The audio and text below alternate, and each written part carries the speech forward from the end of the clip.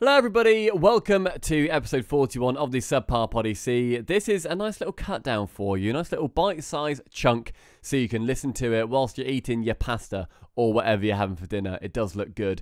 We are going to talk all about Uncut Gems, the Brawl with Lawler, Spring Series Europe, and our sub-tournament TRR-LCS. So listen to the full episode if you want to hear more about them. Otherwise, enjoy. We hosted an event along with Lawler, the Brawl over in North America. It was the Brawl Invitational, and this was in partnership with ESPN, which is fucking huge. Lawler came to us a few weeks ago, said, hey guys, been chatting to ESPN for the next Brawl. I'd love to get you guys on board. You guys bring the same energy that I would bring, very chill, very cash. Fancy doing it? We're like, yeah, that sounds awesome. So we then hosted the B stream of the Brawl on ESPN Esports channel, and Lawler hosted the it was the same bracket. It was just like the bottom half of it and the upper half, and then we all met in the grand finals to the cast on Lawler stream. ESPN are really, really going big on Rocket League. After going in with Landon Donovan over in the Rocket League Spring Series, and now with Lawler, they've sort of pincered both ends of it, really. Yeah, so it seems that they're after the I was going to say the highly sort of tight style of casting, but as much as it can be at the moment without lands and without meeting up and being next to your caster, but they're sort of the highly polished style of RLCS level casting. And also, yeah, as you say, they are also going for the more community grassroots side of things. ESPN, we can't speak highly enough about them. I'm sure Lawler said all this on his stream, but the channel, they were more than happy to let Lawler take the lead. It was always Lawler's thing, Lawler's vision. They didn't try to interrupt that at all. He recommended us, which is why they came to us. So thank you so much, Which Lawler. is amazing if Lawler. You're listening to this. And I just love how much respect one of the largest sports channels in the world had for what is essentially a very sort of, in the grand scheme of things, small prize pool, Rocket League grassroots event. They would just go with anything. They told us from the beginning that we were in charge of it all. Obviously, they had some stipulations. Make sure you do this, make sure you do that. But for the most part, the vibe was ours. And that doesn't happen with every company. So huge shout out to ESPN. And we should reiterate again, when I say small prize pool, I do mean compared to the $1 million RLCSs. But it's not a small prize pool considering it comes from one man, and that is Lawler. He fronted that $2,000, put in so much work to get it all going, reached out to ESPN and made all of that happen. So, I mean, I implore everybody to @ Lawler on Twitter and to message him and just thank him and say, if you think he did do a great job, make sure that is known. Make sure those opinions are out there, because it means so much to hear that in public. And he's also doing donations for a European invitational. So if you guys want to see that happen, he's seeking funding as well, but he wants to see, is there the want for it? And any donations for the EU Brawl will be going to the EU Brawl. So yeah, we sort of said about the vibe, the fact that it was very chill. It was awesome.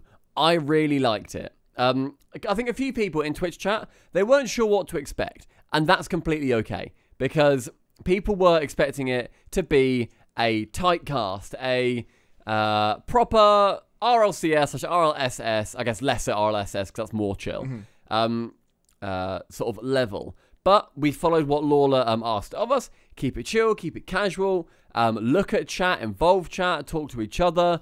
You don't need to do play-by-play and everything. Just say what you want to say, and that's perfect. That's what he wants. Some people loved that, some people didn't. And I think, in the end, a lot of people really enjoyed it, to be honest, and I really enjoyed that style. I enjoyed doing it as well. I'd say that I personally find it easier, funnily enough, to do the more proper style. That, to me, comes more naturally, I think, than just chatting over the top of it. So I was, I had to figure it out myself on the fly, because I know for you, that is what your specialty is, you know what I mean? Like, as a compliment, talking shite over the top of it while keeping it entertaining. Yeah, exactly. I'm also better at that. Like, better at that than being polished. I sort of followed your lead a little bit, but I think that as we went on, I think we did pretty well. I saw a lot of people in Twitch chat that weren't sort of, scummy members of our community, because, like, fucking Terziak's always going to compliment us. Do you know what I mean? I don't give a shit what Terziak thinks. But there were... Sorry, Terziak. It's always Terz. But there were people in Twitch chat, names that I'd never seen before, that were like, why can't all casters be this? You know what I mean? So there's certainly the vibe reached some people, and I am very grateful for the people that posted anything remotely nice in the comments. Also, the people that gave criticism and stuff like that as well. So that's useful to know as well. And I think that we, you know, when the series progressed, if we were into a game 5, we weren't afraid to then sort of be a little bit more serious about what was going on when the time called for it. See what happens. You don't want to be... Nobody wants to listen to a boring game and have it still be try-hard casting. It's a conversation. We've seen that people prefer conversations ultimately just overall. It was... I think, Carl, you did an incredibly good job because you were also running the production side of things because you've got a streaming PC, and I have never been happier to not have a streaming PC than on that day. I am blessed. There are pros and cons to my dual PC setup. The pros are that streams can be 1080p, top quality, etc. Cons are that you're dealing with 2 big, scary computational devices instead of 1 big, scary computational device. So I had the production all set up. I had my Stream Deck set up so I could add a score to each team when somebody won, blah, blah, blah, blah, blah. It shouldn't have been that difficult. The reason it became difficult was the player interviews, where I thought they were going to be audio only, and all my audio is through my gaming PC. So I'm on Discord on my gaming PC. The sound is obviously coming from my gaming PC. My mic goes into my gaming PC, etc. And then about 10 minutes before, it turned out that we also had to have video. Now, because it's really hard to explain why, but for reasons, that meant that when a video interview came through of a player, which before Stumpy and I were going to have to jump in and then mute ourselves, which is fine, I'd then have to leave Discord on my gaming PC, hop over to my streaming PC, join Discord on my streaming PC, and then change the scene on OBS after all that was done, quickly as possible so people didn't see like 5-6 seconds in between. And then at that point, it should have worked. But about 20 minutes before we started the broadcast, I'd actually muted my streaming PC because there'd been this horrible noise that had developed, which hasn't come up before, and it hasn't come up since, and I've not changed anything. But on that day, when my streaming PC was unmuted, you just heard like a...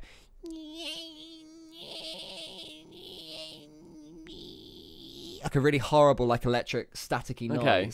So I had to quit. I suddenly found out 10 minutes before that, 1, I had to set up this scene. 2, that's the theory of what I'd have to do. I'd have to move on to my streaming PC whenever there was an interview. And 3, I had to somehow fix this in about 10 minutes time. So the best fix I could make up at the time was just to make it really quiet. So quiet that you couldn't hear the unappealing noise, but you could just about hear the interview. And when it went to the interviews, oh, and also, because for reasons, again, I couldn't hear the interviews, but the stream could. So I had to have faith that the little green bar going up and down, which showed what the stream was hearing, was actually genuine and they could actually hear it. Do you know what I mean? And then after the interview, when I'd cut back, which took ages, I was like, oh, Stumpy, what did they say? Because I couldn't bloody hear it. Don't necessarily. We weren't coming into that series right, Stumpy, I can't underestimating what exactly E United Stumpy. are capable of. I can't hear you, man. They're going to be able Stumpy. to take that series and join them in the semi-finals. Hello. You are currently muted, oh my goodness. and that's okay. What's that's going fine. on? I think Jack can hear me. Stumpy, I but can't hear I'd you like at all. to be This is all able going to wrong. hear you. I'd have to just give a quick summary of like, wow, Chrome said this, and you're like, wow, that's crazy. Wow, cool. It was very It was scary. It was quite hectic as well in the ESPN Esports chat. I was coordinating the graphics that we needed, any bracket updates, and also getting all of our players into lobbies and stuff. We had a bit of bad luck. We had everything about 3 or 4 lobby disconnects, and there was also a moment that was put on Reddit where it was between Space Station Gaming and Rogue, where in one of the games, can't remember which one, a goal was scored by Rogue, and Space Station Gaming had a disconnect, and that's why it went in. The server then was like, all ruined, everyone like, stop moving, and then we then came out of it, and I was then discussing it in the background. There was then some comments afterwards and during by certain players from Rogue saying that should never have been a full game reset, because that's what was decided by the admins. And I want to get it out there as well, at the time, all players, like I said on the broadcast, agreed to a full reset. From the top of that game, all players, or Chrome on behalf of Space Station, and all players from Rogue decided together, look, it's awkward, but yes, full reset, let's do that. So that decision was made by consulting the players, and also it's an admin decision. So it can't be overruled. Admin has all rights at the end of the day to ultimately do what they want when they need to do what they have to do. So little bit of issue with that, but otherwise all the games went well. All the players were really good at getting into the lobbies. A couple of times certain players just joined early. Like you get into a thing and just, yeah, I'll join. And it's like, no, you know that starts the timer. Come on, just stay out until I say go, go, go. It's weird that after however many years of being at the top of this scene, players still make that mistake. It's a very easy mistake not to make, in my opinion.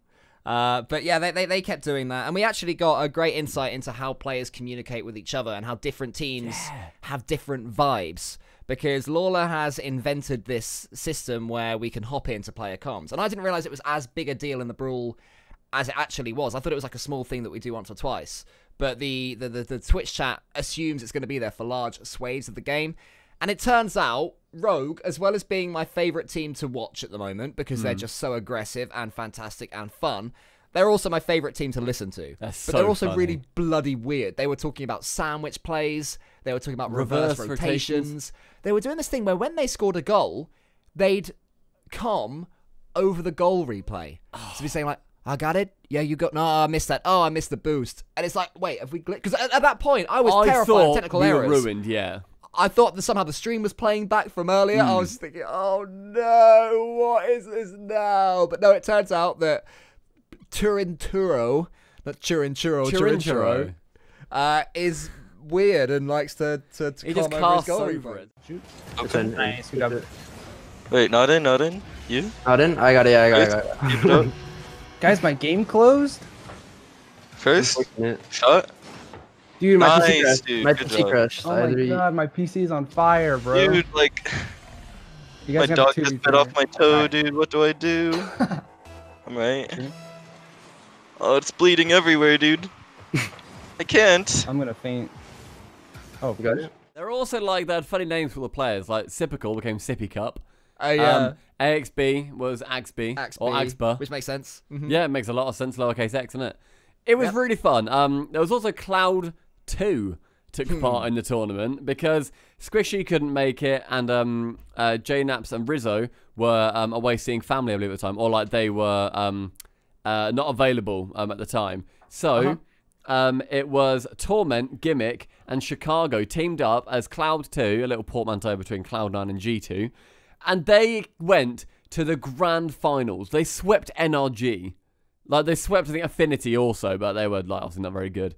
They then almost got reverse swept by Pittsburgh Knights, but then they ended up taking Game 5, and they lost in the final, I think, 4-1 to Space Station in the end, or 4-2? It was quite comfortable in the end, yeah. I can't Yeah. remember the exact score. And watching those games, going to the comms for them, it was absolutely fantastic. I really liked it. G2 and C9 got really into it. They're thinking maybe of doing a G9 versus Cloud 2 match at some point, which would be really funny. Brawl, fantastic format, fantastic organization. Really, really, really loved being part of it. So thank you, Lawler. Thank you, ESPN. It was just great. And I hope everybody watching saw it and liked it. If you didn't see it, go back and watch like the grand finals because it's just fun, just chilling out and watching some Rocket League with the homies. Yeah, really good. Otherwise, we've got the Spring Sim. Gotta move those legs to the beat.